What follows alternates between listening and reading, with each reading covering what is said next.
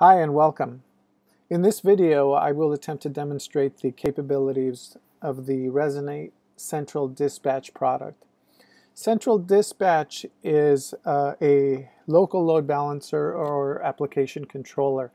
And what I mean by local is that within a given data center, POP, or location, it will take a pool of servers that have the Resonate software installed and will create a virtual server out of that pool such that all of the members in that pool can participate in answering the requests coming into that virtual server.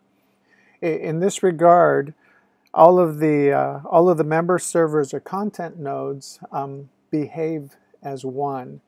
In the example I'm about to demonstrate, I'm working with this DC club that you see in the lower right hand corner.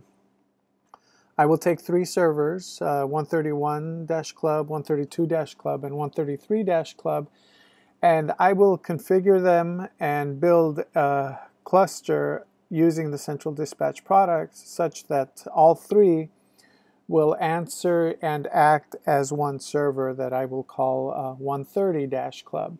The 131-club server serves up the Resonate logo in blue. The 132 server serves up that logo in gold, and 133 serves it up in red.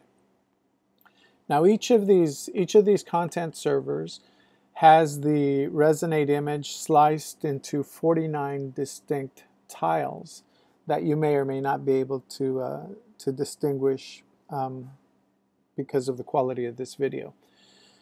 So what the load balancer should do, what Central Dispatch should do, is it should load balance each of those 49 squares such that when you go to the shared IP address, the 130 address, you should see not a single color but a combination of the three colors displayed in the fans.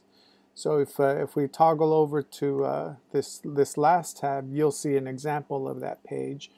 And as I refresh, what you should perceive is that the relative colors within the fan appear to be changing or appear to be moving. So each refresh brings about the rendering of the Resonate fans, but the colors seem to move, and that's actually because the different servers are answering for each of those tile locations.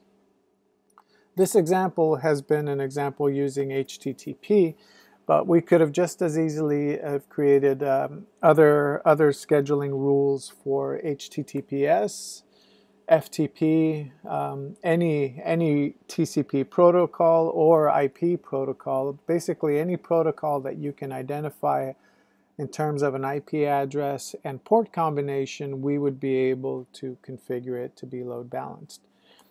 I am demonstrating HTTP because HTTP by default is not sticky in that it does not persist to a single server, whereas had I demonstrated HTTPS, you would see a single server or a single color for the fans because the very nature of HTTPS implies server affinity or persistence in that the request is meant to be answered by a single server.